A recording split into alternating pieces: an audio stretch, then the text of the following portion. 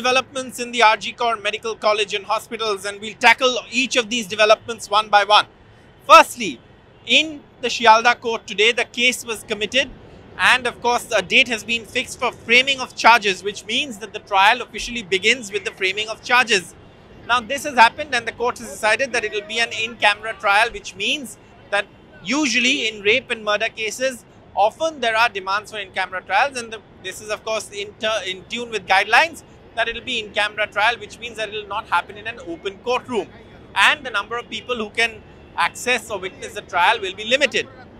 Apart from that, today of course accused Sanjay Rai was in the court, and he of course told the court that I don't know anything about the case, I'm innocent.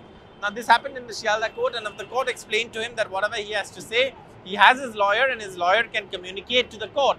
Now this of course comes in the backdrop of his production in court during the case being committed for trial, and that means that trial can begin once the charges are framed against the accused.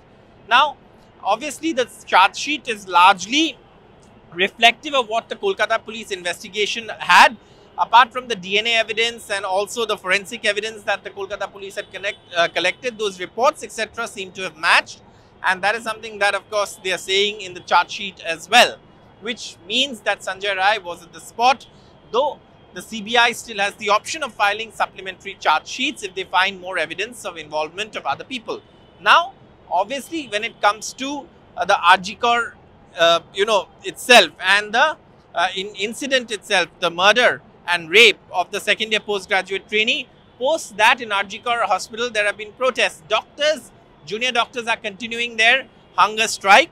Also what we know is that senior doctors also have now resigned in a resignation letter that they've signed, and there's a video of those doctors also signing that resignation letter. This is of course to say in solidarity with the junior doctors of the RG Kar who've been continuing their protest despite appeals from the administration to return to work. Now this protest is also taking place at the time of Pujos in Kolkata, and there's often been a call from some sections to shun Pujos. However, Pujo is a large economic event as well, and therefore there have been debates on whether these calls to shun celebrations etc. are justified or not.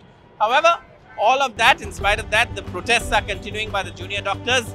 Then you have these developments in court where the case has been committed and the accused surprisingly telling the court he doesn't know anything and that he's innocent.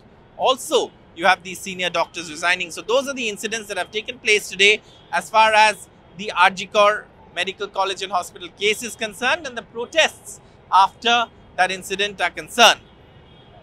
With camera person GD Shankar at the Shialda court in Kolkata, Saurabh Gupta, NDTV.